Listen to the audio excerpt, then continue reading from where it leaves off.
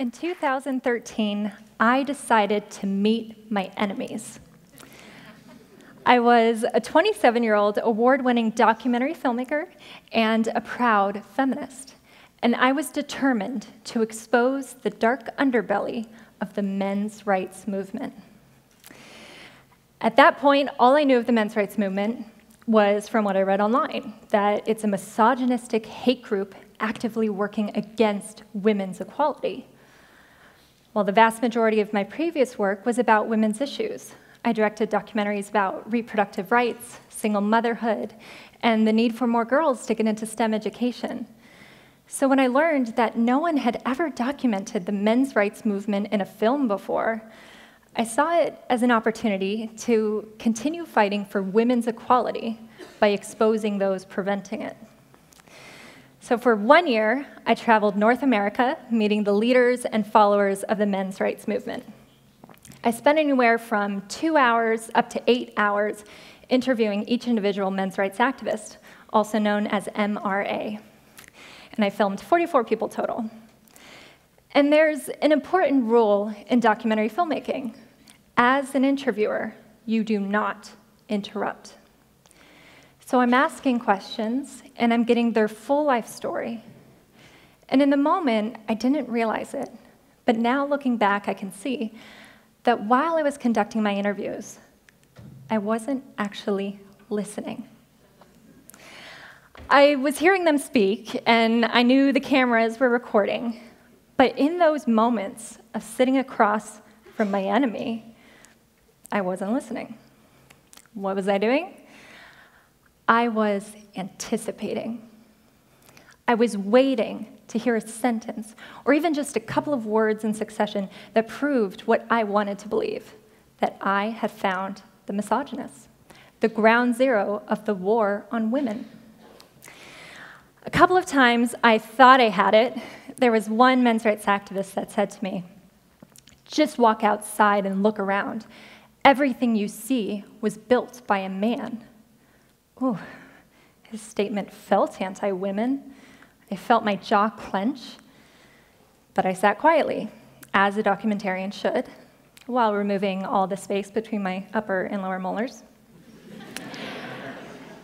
After my year of filming, I was reviewing the 100 hours of footage I had gathered, replaying and transcribing it, which, believe me when I say, no one will ever listen to you more than someone who transcribes your words.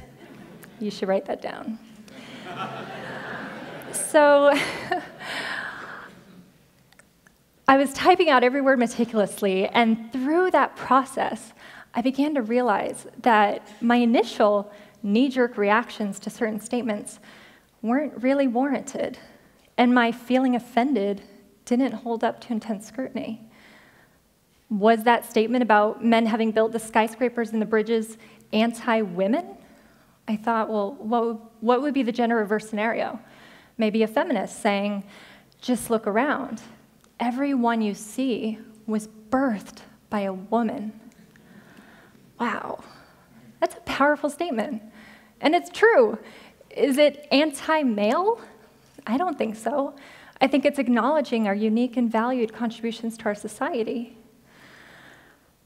Well, luckily, while I was making the Red Pill movie, I kept a video diary, which ended up tracking my evolving views. And in looking back on the 37 diaries I recorded that year, there was a common theme. I would often hear an innocent and valid point that a men's rights activist would make, but in my head, I would add on to their statement a sexist or anti-woman spin, assuming that's what they wanted to say but didn't. So here are two examples of how that would go. A men's rights activist, an MRA, would say to me, "There are over 2,000 domestic violence shelters for women in the United States, but only one for men. Yet multiple reputable studies show that men are just as likely to be abused." I would hear them say, "We don't need 2,000 shelters for women. They're all lying about being abused. It's all a scam." But in looking back on all the footage I'd gathered of men's rights activists talking about shelters, and all the blogs they've written and the video live streams they posted on YouTube. They're not trying to defund women's shelters, not at all. All they're saying is that men can be abused too, and they deserve care and compassion. Second example, a men's rights activist would say to me, "Where is justice for the man who was falsely accused of raping a woman? And because of this accusation, he loses his college scholarship and is branded with the inescapable title of rapist." I would hear them say, "A woman being raped isn't a big deal." It's as if I didn't hear the word falsely accused of rape. All I heard was he was accused of rape. Of course, rape is a big deal, and all the men's rights activists I met agreed it is a horrible thing to have happened to anyone. I eventually realized what they're saying is they're trying to add to the gender equality discussion who is standing up for the good-hearted, honorable man that loses his scholarship, his job, or worse yet, his children, because he's accused of something he absolutely did not do. Well, I couldn't keep denying the points they were making. There are real issues. But in my effort to avoid agreeing with my enemy completely, I changed from putting words in their mouth to acknowledging the issue, but insisting they are women's issues. So here are two examples of how that would go. A men's rights activist would say to me, "Men are far more likely to lose their child in a custody battle." And I would counter, "Well, because women are unfairly expected to be the caretaker, it's discrimination against women that women get custody more often." Yeah. I'm not proud of that. Second example, an MRA would say to me, "Men are roughly 78% of all suicides throughout the world." And I would counter with, "But women attempt suicide more often. So ha." Ha? It's not a contest, but I kept making it into one. Why couldn't I simply learn about men's issues and have compassion for male victims without jumping at the opportunity to insist that women are the real victims? Well, after years of researching and fact-checking what the men's rights activists were telling me, there is no denying that there are many human rights issues that uniquely or disproportionately affect men. Paternity fraud uniquely affects men. The United States Selective Service, in the case of a draft, still uniquely affects men. Workplace deaths, disproportionately men. War deaths, overwhelmingly men. Suicide, overwhelmingly men. Sentencing disparity, life expectancy, child custody, child support, false rape allegations, criminal court bias, misandry, failure to launch, boys falling behind in education, homelessness, veterans issues, infant male genital mutilation, lack of parental choice once a child is conceived, lack of resources for male victims of domestic violence. So many issues that are heartbreaking if you are the victim or you love someone who is the victim of any one of these issues. These are men's issues, and most people can't name one because they think, well, men have all the rights, they have all the power and privilege. But these issues deserve to be acknowledged. They deserve care, attention, and motivation for solutions. Before making the Red Pill movie, I was a feminist of about 10 years, and I thought I was well-versed on gender equality issues.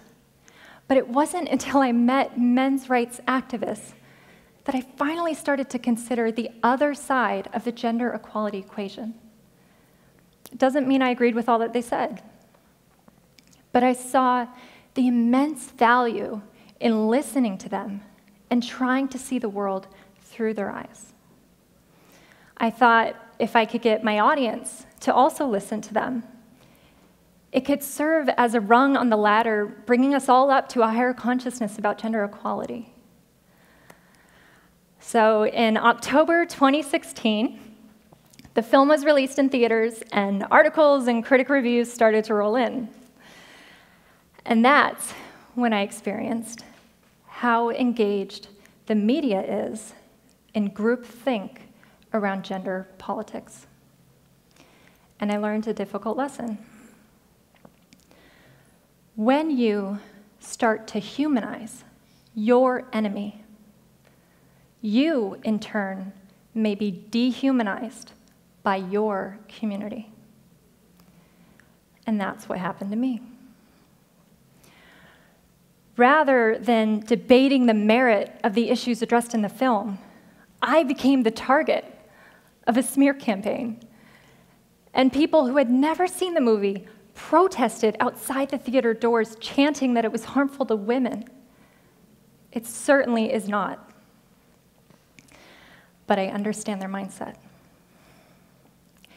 If I never made this movie and I heard that there was a documentary screening about men's rights activists that didn't show them as monsters, I too would have protested the screenings or at least signed the petitions to ban the film because I was told that they were my enemy. I was told that men's rights activists were against women's equality. But all the men's rights activists I met support women's rights and are simply asking the question, why doesn't our society care about men's rights? Well, the greatest challenge I faced through this whole process, it wasn't the protests against my film, and it wasn't how I was treated by the mainstream media, even though it got pretty disgusting at times. The greatest challenge I faced was peeling back the layers of my own bias. It turns out I did meet my enemy while filming. It was my ego saying that I was right and they were subhuman. It's no secret now that I no longer call myself a feminist, but I must clarify, I am not anti-feminist, and I am not a men's rights activist. I still support women's rights, and I now care about men's rights as well. However, I believe if we want to honestly discuss gender equality, we need to invite all voices to the table. Yet this is not what is happening. Men's groups are continually vilified, falsely referred to as hate groups, and their voices are systematically silenced. Do I think either movement has all the answers? No. Men's rights activists are not without flaws, and neither are feminists. But if one group is being silenced, that's a problem for all of us. If I could give advice to anyone in our society at large, we have to stop expecting to be offended, and we have to start truly, openly, and sincerely listening. That will lead to a greater understanding of ourselves and others, having compassion for one another, working together towards solutions because we all are in this together. And once we do that, we can finally heal from the inside out. But it has to start with listening. Thank you for listening.